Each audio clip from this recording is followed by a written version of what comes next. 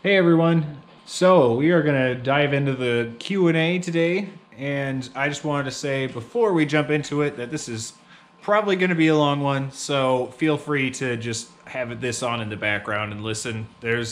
I'll say there's a few points where you want to look at something, but I'll say when that is, so yeah. Well, I can't believe it, but we hit 4,000 subscribers. Now it's like 4.11. Okay, so we've gone over. But yeah, anyway, 4,000 subscribers. It's just insane. Feels like it was just barely a month ago that I was saying we hit 3,000, and it seems like it was barely a month before that I was saying we hit 2,000. Which, I don't know if any of you know this, but is huge because in my second year on YouTube, we'll be hitting 2-year anniversary on December 23rd. Funny thing about that being, in my first year, I hit 500 subscribers, and in my second year, obviously we're still a couple months away from that, but I went from 500 to 4,000, so it's just crazy. This last year has been so wonderful for the channel, and I can't thank you all enough for that. It's just awesome. Do this all for you, and so long as you all keep watching, I'll continue to produce. Alright, so I asked you all to give me some questions in a recent post, so we're going to do a Q&A. Also, we're going to be doing a giveaway at the end of this. To enter that giveaway, just make sure that you comment on this video. I'll be using a random comment picker to select the winner, but after we go through all the questions, I will show you the prize, and yeah, it's a pretty cool one. So, anyway, yeah, let's just jump into this. Alright, so I'm just going to go from top to bottom, read them all off, so yeah, let's just get started. So, Snowstorm Unicorn asks, I was wondering if you could tell us what to look for in different types of agates and what exactly the differences are between them. Also, if you could explain jasper agates, that would be super helpful. So, that is a very wide encompassing question because I look for different things in every type of agate. So, let me grab some agates out and I'll show you what I'm talking about. Alrighty, so to answer that question, it varies quite a bit from agate to agate. So we're very spoiled in Montana with Montana agates because you get just about all of the cool things you would want in an agate. So you can get awesome pieces like this that are just nice and banded. It's probably not going to show up very well, but really nice fine bands. Focus please, thank you. And moss and stuff, that's awesome. You also get Montana agates that have big old crystal pockets. You get Montana agates that are just picture-perfect water lines, like this. Just a gorgeous water line, huge range in color, and nice big chunks like this that are really, really dark, which means it's going to have a lot of moss.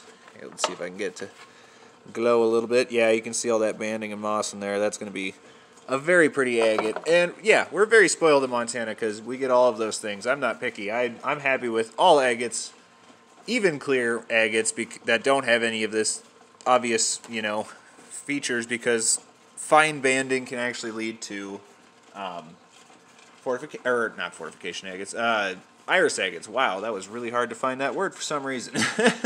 So with Montana agates, I'm looking for anything really. I'm not picky about Montana agates. Then you move on to something like a Teepee Canyon agate. You are looking for fortifications. Purely like that is the goal. It's fortification patterns like this. That is the goal. So you can find agate like chert nodules, but unless they have these really, really nice banded patterns, they're not really worth much. Oh, here's another example of a Montana agate. Sorry. Really pretty banding in this one. But yeah, and you could talk about Bear Canyons, which have just amazing crystal pockets, which are one of the things I look for. The other thing being, again, fortification patterns, and they are just wonderful. Or you have stuff like fire agates, where, again, that's going to be some really cool banding, but the real thing you're looking for is color pockets. So, put simply, it depends on what agate you're looking for. Some agates, you're looking for completely different things than other agates, so we're spoiled in Montana because Montana has a huge range of awesome agates. And then as for jasper agate, so chalcedony, agate, and jasper are all just cryptocrystalline quartz, which means they are composed of quartz crystals, but just on such a small scale that you can't really see them without a microscope, whereas a quartz crystal is a macrocrystalline, because you can actually see the crystal structure. So it's not uncommon for agates to have little bits of jasper, or vice versa, a jasper agate, which is just a jasper that has clear pockets. This is a good example of agate, because they're basically the exact same thing. The only difference is chalcedony doesn't have really any features. It's just usually mainly clear. Agate is usually banded or has moss, and jasper is opaque. If it has really weak color, it's called chert, and if it's gray or black or tan, it's called flint. All of them are the exact same thing though, so it's just a vein of a different consistency of the same kind of rock, if that makes any sense. Alright, so next question. What's the best Dremel bits for carving rock? I find the diamond ones wear out extremely quickly. Diamond is absolutely the best for carving rock. I would recommend working it wet if it's a pretty good hardness, like an agate or something like that. Definitely work it wet, because you'll extend the life of your bits just exponentially. Or carve softer stuff like I grab one out. This all the time. This is just porphyry. Porphyry is wonderful to carve. Same with sandstone. Soapstone is awesome if you can get your hands on it. But yeah, the problem with anything else like tungsten carbide or anything like that is it's going to wear out even faster than the diamond does. So you're going to want diamonds no matter what you carve. Just work it wet. I promise they'll last a lot longer. And that's kind of one of the occupational hazards of carving stones like agates is you're going to run through bits. It sucks, but it is just the reality of carving. Luckily, places like Harbor Freight, some stuff you get from there is awful, some stuff you get is wonderful, and their diamond bits are awesome. You can buy, I think I have some right around here. Yeah, right here. These assortments, which comes with all of these bits, and it's like 10 or 15 bucks, and this will last me a year.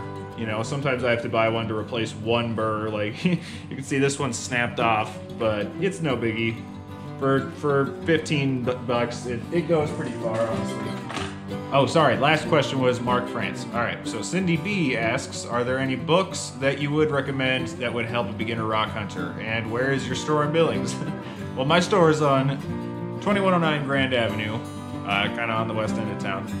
And as far as books, that depends hugely on what area you live in. So most states will have a book for rock hunting that state specifically. The Rock Hunting Montana book was a huge asset when I first started rock hunting. It helped me so much. And yeah, there's books for pretty much every state. Sometimes, depending on the state, like multiple books for each, region of the state, because everything is so different. But the Falcon guides specifically are wonderful because they give detailed descriptions of what to look for and sites to go to. Other than that, mineral identification books are your friend for sure, because then you can actually start identifying what you're looking at out in the field, and sometimes you realize that there's way more around you than you realized. Now, next question, Oak Tree 3. I'll ask you the same question Katie did answered. How old were you when you first got excited about finding rocks and fossils? So, rocks came kind of later. I was always picking up rocks, but when I was a kid, my dad would always take us up to the Pryor Mountains, which I've taken you guys to multiple times in several videos, where we would look for devil's toenails, because my childhood dream that never went away was I want to be a paleontologist, and you can find these, not exaggerating, by the million out there. So we would go out there when I was young, probably like 6 or 7, something like that, when we first went up there. And from then on, I was constantly looking down on the ground. But actually, I answered this in Kate's Rock Around the World 2, her second one, that I was included on. It's funny enough, what actually really sparked the need to go rock hunting was when one of those dinky little sift your own gem bags, and like not from like a mine or anything with like actual gem rough. I mean, it was literally like one of the ones you get from like a mini golf course or something like that. We went to Reptile Gardens in South Dakota, and I got one there, and had fun trying to figure out and identify everything that I got inside of the bag, and realized while doing my research that like 4/5 of the stuff that I was reading about I can find in Montana, which just like lit a fire that I need to go find this stuff myself. And yeah, that snowballed, obviously, because now I have a shop where I sell rocks and fossils. So yeah, that snowballed quite a bit. All right, so Anna Martin, hi Theo. First, I want to congratulate on the YouTube videos. I love all of them. Wanted to first ask, was carving your first love with rocks and wood? If not, what got you into rock hunting? Do you have a background in art? I love your jewelry you create. Yes, okay. So, with wood, I actually worked at a cabinet shop in town with my dad. My dad worked there and he got me on. So my first entry into wood was I worked in the finish booth. So, you know, we'd be putting on the finish tops on whatever anything came through the shop. It would go through the finish booth and we would finish it. So that's kind of where my background in wood came from. I actually funny enough, carved rock before I carved wood. And carving just kind of, I just wanted to do it. If you've heard of Bobby Duke, I watched one of his videos and was like, oh, I'm gonna do that. That looks like fun. And it, yeah, again, snowballed. So I talked about what got me into rock hunting. Background in art, yes, actually. I do a lot of stuff like I've drawn my whole life. I love to paint. Actually, here, really quick. I actually have a couple here that I could show you. So here's one of the paintings I did recently. Oh, I guess not really recently. I painted this for my dad for Christmas of 19, so it wasn't really recent.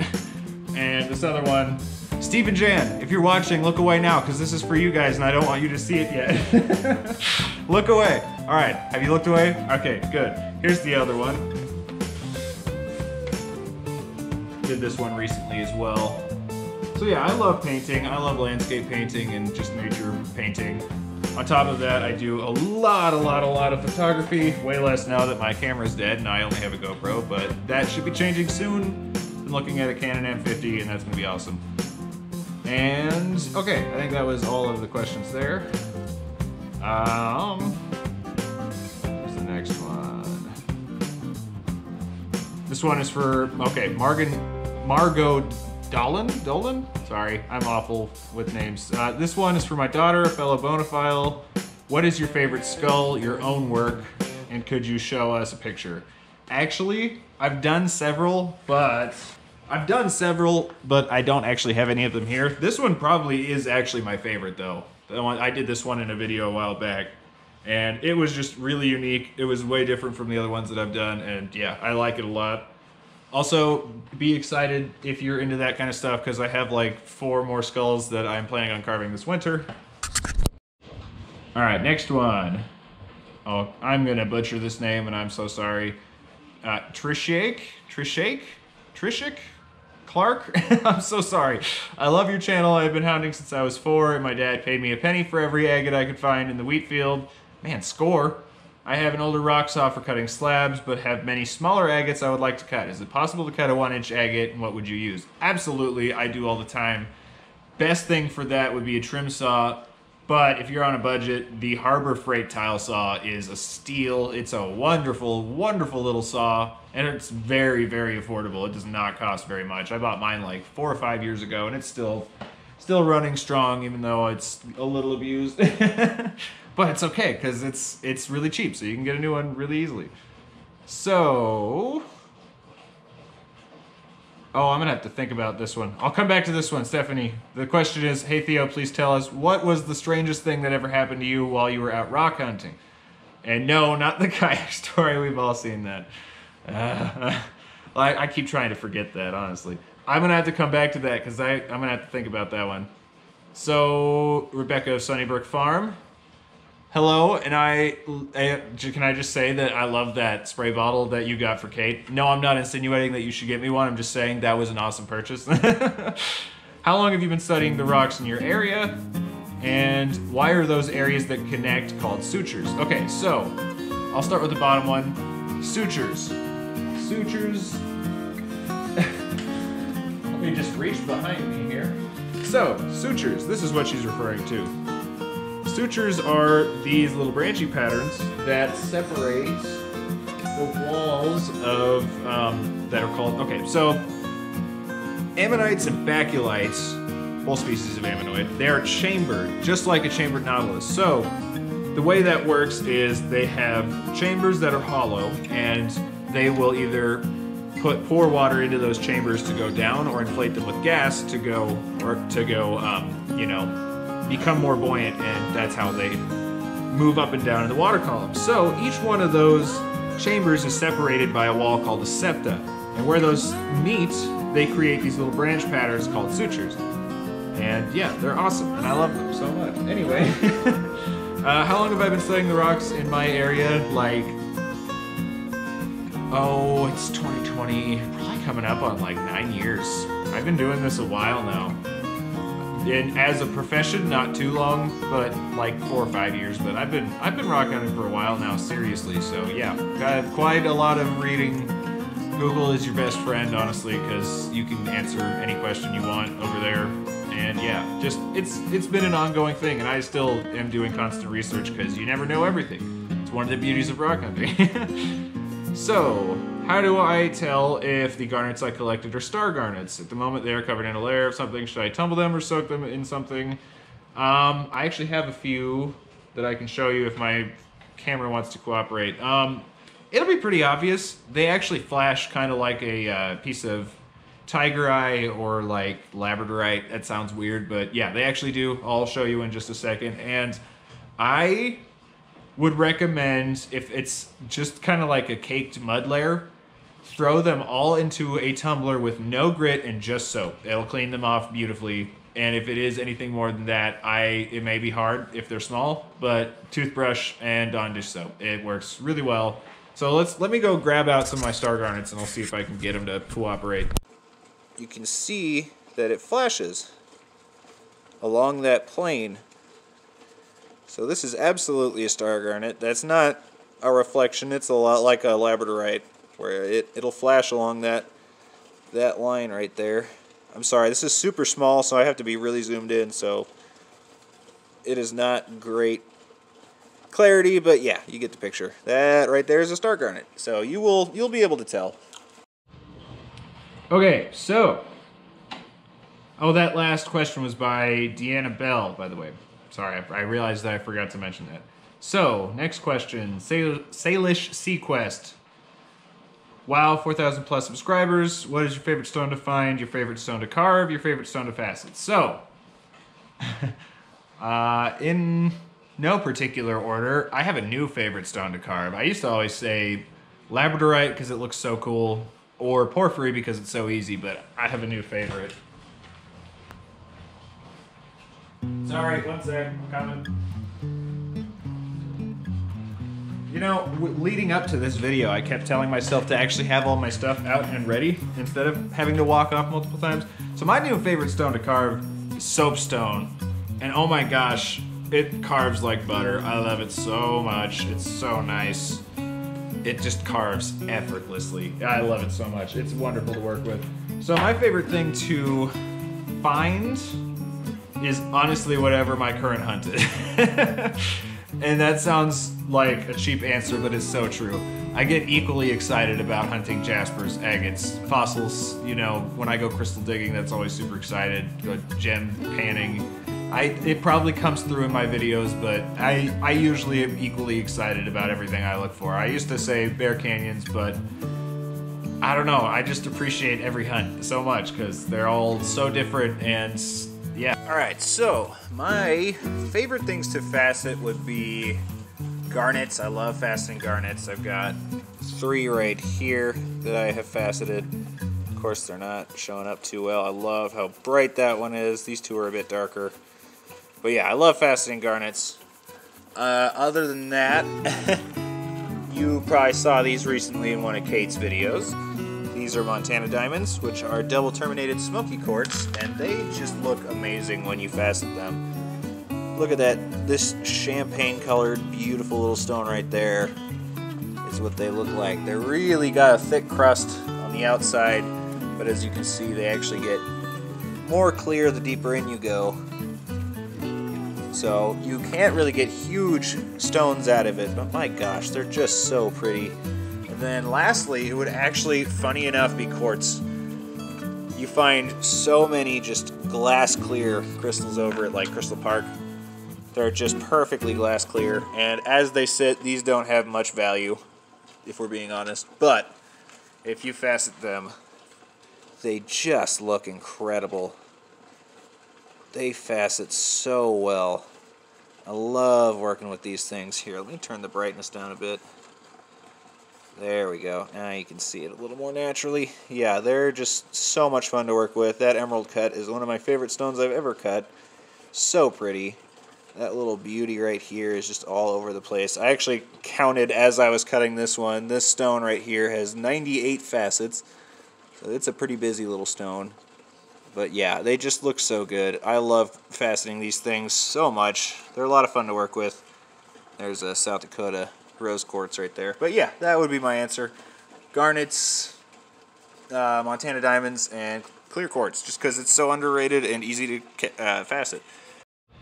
All right, so next question is from Angie Does Stuff. Why did you decide to start a YouTube channel? Do you have a full-time job as well? And is it related to your channel topic? Do you tell people you have a channel? Why or why not? And if you do, what's their reaction? I actually decided to make a YouTube channel because well, okay, I'll have to answer these in a different order. So I do have a full-time job. This is my full-time job. I sell rocks, fossils, jewelry. I make jewelry. I do carvings and stuff like that. So everything I do on my channel, I'm technically working. Like, my channel itself isn't my job, but what I do on my channel is my job. And I actually created my channel because I make and sell so much stuff that everybody kept asking me how I do it, you know, how I make the things that I make. So instead of giving long-winded descriptions, I figured why not just start making videos and show them. And yeah, it kind of just turned into something that I became really passionate about, and I'm happy I stuck with it. And I will tell some people, depends on just the situation. That sounds weird when I say it like that, but I don't usually bring it up, honestly, because just, I don't know, I never really think about it. How are you able to find all the, Craig Nash. How are you able to find all the good rocks along the gravel bars when they're all gray and drabby when dry? So, I actually never used to do this, but ever since, like, this year actually is when I really started. Spray bottle is your best friend, and just experience is the best tutor. Like, a couple of years ago when I would go looking for rocks in the silt, I would come away empty-handed every single time. And this year I've really, really gotten my eye in for it. Like, even last year I wasn't finding as much stuff in the silt. So it's really just practice. After a while, you really start to get an eye for what a rock looks like on the outside, especially agates, because they look so different than everything else in our area. If you see, you know, like this knobbly texture on the outside, you know for a fact that it's either gonna be a jasper or an agate, so, or as Kate calls them, devilstone.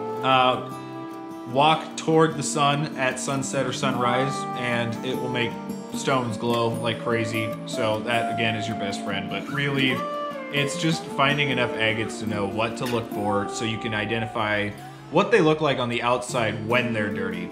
And other than that, spray bottle, spray bottle, spray bottle. It is such an asset. Tina Stoddard, congratulations on the success of your channel. Do you remember your first carving? What was it, and do you still have it? Thanks for sharing your amazing videos. I do, actually. Here, let me go grab it. So, this right here, and I will never get rid of this. This is very sentimental to me because it started quite the snowball.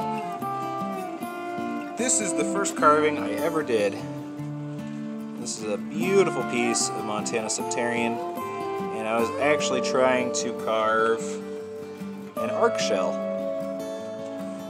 This is a ponderous arc, and I'd find a bunch of them in Florida, and I thought it would be fun to kind of just carve a little seashell, especially since Septarian polishes very, very easily and carves very, very easily. So yeah, that's my very, very first carving, and it's not going anywhere.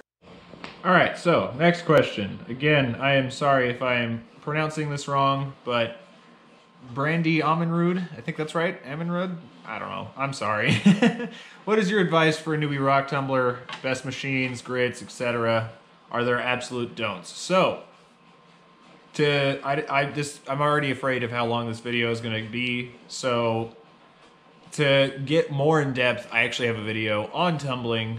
If you would want to check that out, I go into the do's and don'ts pretty in depth, so that would be the best place to go for that, just because this is going to get long, even longer if I answer all of those here.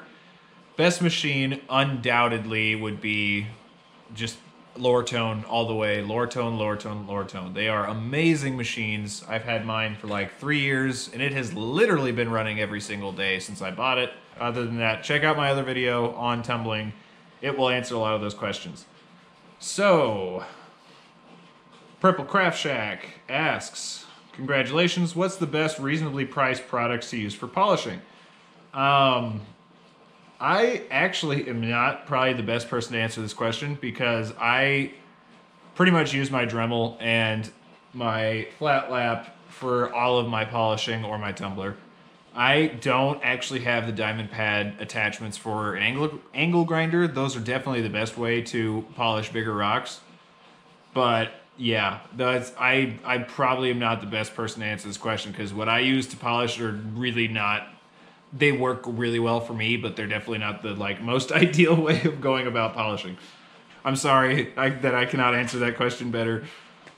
And next question, Chalcydony Clapper, what are some of your favorite hobbies and what is the largest agate you have found?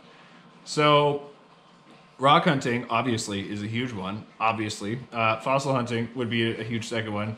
Like I said earlier, I love painting, I love photography. I do a lot of photography. Again, less now that my camera's broken, but other than that, I am a very avid fisherman. I fish all the time. When we go to Florida, that's like one of my main things. Very, very close second to rock hunting is shelling, actually, which I never really get to do because I only get to do it in Florida, which we go to like once or twice a year. And now, very occasionally, when we go along the Yellowstone, you can find mussels, which kind of sates that need a little bit, but I am, as you've probably seen in the background regularly, I am a very avid sheller. I love going shelling. It's one of my favorite things to do. Largest agate I ever found, one sec. All right, so as far as the biggest agates I've ever found, Montana agate. This would be the biggest Montana agate I've ever found. It is like, oh, let me see. It's about 4 pounds, just a little under 4 pounds. And funny enough, me and Alexis are actually tied. This is the biggest one she ever found, and it is literally like, it's like 2 ounces lighter. So yeah, we're pretty much tied for biggest agates. Okay, next question. Rockin' with T asks, which came first? Did you find a really cool rock one day and then became a rock hound, or did you decide to take up rock hounding and then found your first cool rock? That's an awesome question. Had to go find it. That would be this agate right here. And yes, it really is that blue. I found this probably on my second or third actual rock hunting trip, and it blew my mind. And it is still to this day one of my absolute favorite rocks that I own, even though it's probably smaller than any of my other, you know, really amazing ones. But this little blue incredible beauty is what really sparked it went from I want to do this to an actual need. This is absolutely one of my sentimental favorites. It is just a beautiful little blue agate. All right. Next question. Again, this should not be a name that I would have problems with. But again, I'm probably going to mess it up. So Marianne definitely Marianne Backman. Is Alexis only obsessed with frogs, or is it all amphibians? And what kind of dog is Cyrus? Cyrus is a mini Aussie rat terrier. His mom was a purebred mini Aussie, and his dad was a mini Aussie rat terrier. So he's got definitely more Aussie than Rat Terrier, but yeah, he's my little baby. Is Alexis only obsessed with frogs or is it all amphibians? Alexis is obsessed with all animals, period. It doesn't matter, so long as it's not a creepy crawly. Like, she doesn't like spiders and, you know, the obvious things like centipedes. She hates grasshoppers with a passion, but other than that, she loves any animal, really. She wants a snake really, really bad. All right, last question. Helpful tips for beginners who want to explore the world of slabbing, cutting, carving, cabochons, and tumbling. My answer to all of those would be just do it. That sounds so like not helpful, but it's so true. Practice, practice, practice is absolutely the best teacher for anything. So don't get, my two recommendations would be just start, just do it, and don't get discouraged because, I mean, you saw my first carvings, they're nothing crazy, they're nothing special, but you just keep going at it and getting better and better until you're doing stuff like this with your eyes closed, you know? Just like anything. And for calving, you can actually make cabochons with a Dremel. And that might be a video I do at some point because I know a lot of people don't have a flat lap or a calving machine. Them with diamond burrs, use sanding drums to smooth out the lines and throw them in a tumbler.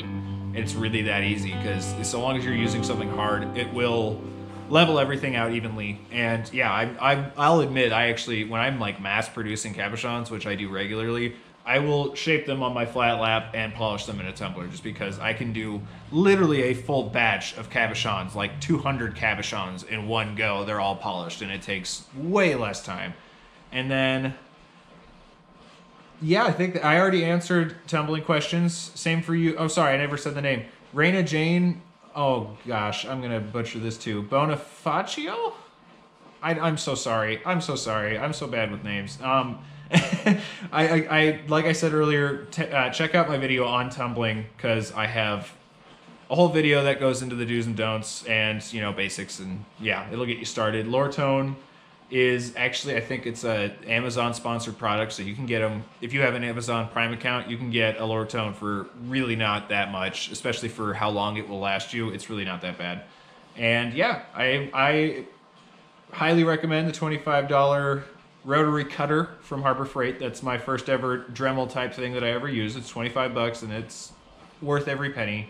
And if you want to enter into the world of slabbing, you're not going to be able to cut huge rocks, but I mean, I could probably cut this on that. This is probably the biggest rock I could cut on it, which is, it's not bad. It's not horrible at all. And it's like 40, 50 bucks, I think. Like I said, mine is still going extremely strong and I've been using it nonstop for quite some time. So yeah, it's one of those things that is extremely daunting until you start doing it. And once you get into it, you realize it is really not that hard. And the more you do it, the better you get at it. And you'll just learn all these little tricks and tools to put under your belt, and it exponentially gets easier as you go.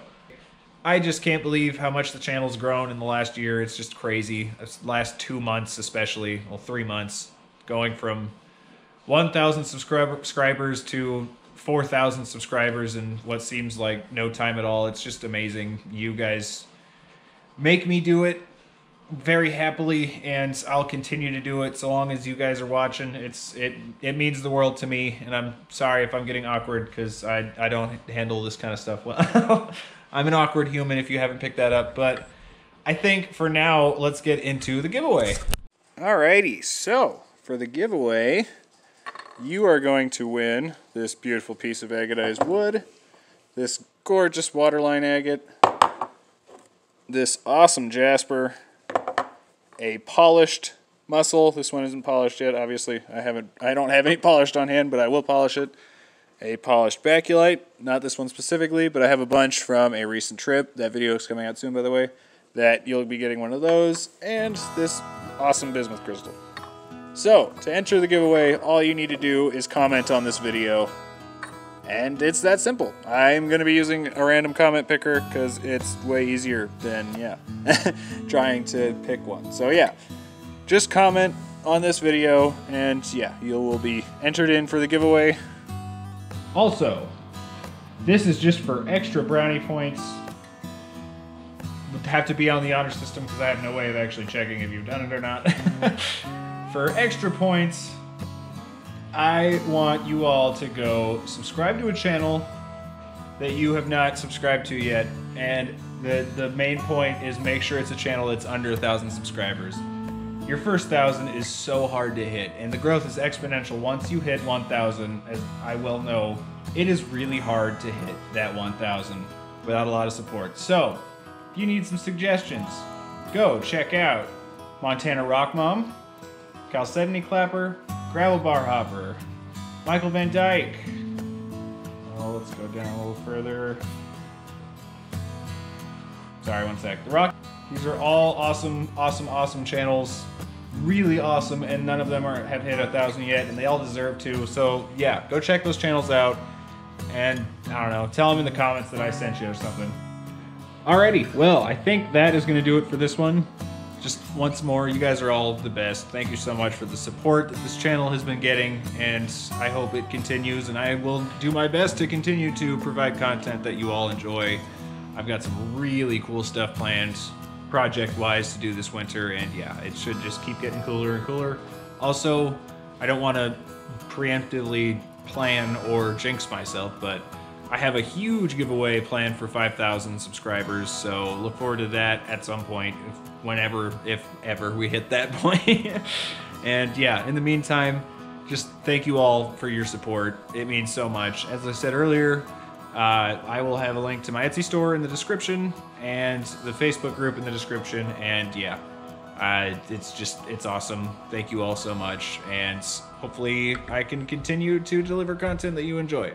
Anyway, I think that's going to do it for this one. Hope you all enjoyed, and I'll see you all soon.